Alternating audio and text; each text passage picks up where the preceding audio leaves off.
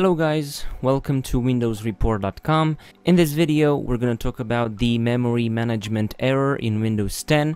So the memory management error is another type of blue screen of death. We already have videos about other types of BSODs. So in this video, as I've said, we're going to talk about the memory management error. The name of it tells everything. It's about the RAM memory. The problem could be in two ways. The first way, it could be from the hardware part of the RAM memory, or it could be from the software part. The first thing that I'm going to advise you to do is to check your RAM memory as a hardware. You have to check if it's not damaged or something, because I've had this problem in the past and my RAM memory was damaged and I was getting this BSOD. But you have to check it. If it seems okay, if it doesn't have any damages to it, maybe the problem is from the software part of it. So that is in the hands of the Windows operating system. So I'm going to show you in this video a few solutions to the problem, and hopefully this will fix your issue and will remove your BSOD. The first solution would be to run the SFC scanner. So the SFC scanner is a Microsoft tool that you can use for resolving various system problems. Many of you, I think, will say that this solution is not good at all, won't be the solution for you, but you have to definitely try it because many users reported that this solution helped them and resolved the issue. So to run the SFC scanner, you'll have to run the CMD as an administrator. To do that, you have to press Windows plus X, then click on Command Prompt Admin. Of course, in the user account control, you have to click on yes. Once the CMD is open, you have to type in the CMD sfc/scan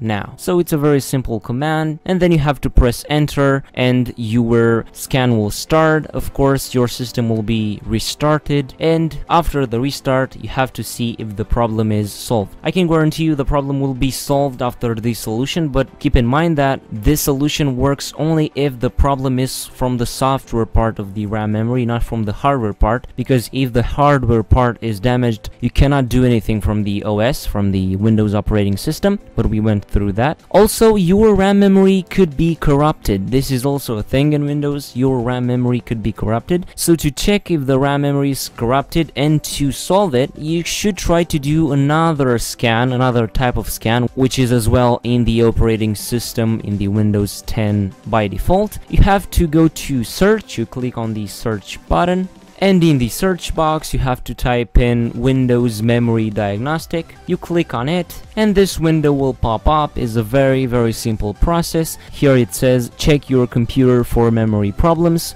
So memory problems can cause your computer to lose information or stop working. This is actually true. So to scan or do this diagnostic, you have to click on restart now and check for problems. You click on that, the system will restart, the whole process will check your RAM memory, and everything should be okay after you do this. Also, for a third advice or solution, I'm going to advise you to be careful at your percentage usage of the RAM memory, because if you have, let's say, 4 gigabytes of RAM and you use applications that use a lot of RAM and maybe the usage of the RAM gets near 100%, the BSOD could be from that as well, because if the memory is too busy, we'll try to clear everything up, so you'll get that BSOD in order to restart your PC, and then the memory would be refreshed. So there are two solutions. Either you use applications that don't use so much memory and you are more careful with the usage of the memory, or you can add multiple RAM memories and you can make your memory much bigger. So I'm gonna be very happy to hear from you in the comments down below, or even in the article down below in the description, because you can check out there a few other advices. And also, as I've said, don't forget to leave feedback for this video. Tell us in the comments if the video was helpful, if the video helped you, and don't forget to leave a like if so. And also don't forget to subscribe to our channel, Windows Report. I was Emmanuel from windowsreport.com. Until next time, bye bye.